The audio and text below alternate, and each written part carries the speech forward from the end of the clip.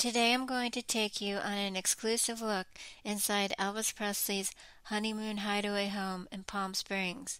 While the house was open for tours in recent years, it was sold to a private owner in November 2022 for $5.65 million, and sadly, it will no longer be open to the public. Hi, I'm Trina Young, the Elvis News and Travel Examiner and host of Trina's Virtual Tours.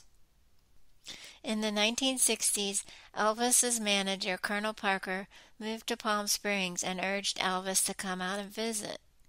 In September 1966, Elvis and Priscilla rented a house just around the corner from Colonel Parker for 1 year, now known as the Honeymoon House. The house on Ladera Circle is where they spent their first night as a married couple on May 1st, 1967. It is rumored that Lisa Marie was conceived here, since she was born exactly 9 months later on February 1st, 1968. When the house was open for tours for Elvis fans, it was decorated in Elvis decor. In 2005, it was used for a few scenes in the documentary Elvis by the Presleys. These are photos from when I visited the home.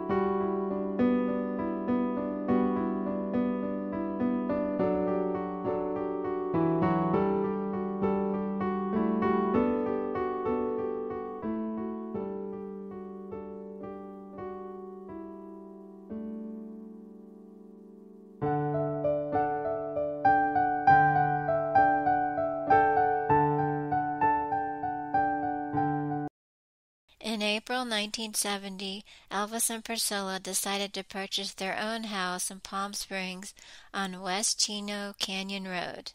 This home has never been open to the public. I was lucky to be granted access inside this home that Elvis owned for 7 years by a former owner. Be sure to check out my exclusive video tour inside that home next. For more fascinating Elvis Presley stories, check out my book, Elvis, Behind the Legend, Startling Truths About the King of Rock and Roll's Life, Loves, Films, and Music. I hope you liked this video. Please subscribe and ring the bell to be notified of my future videos, and be sure to watch this video next.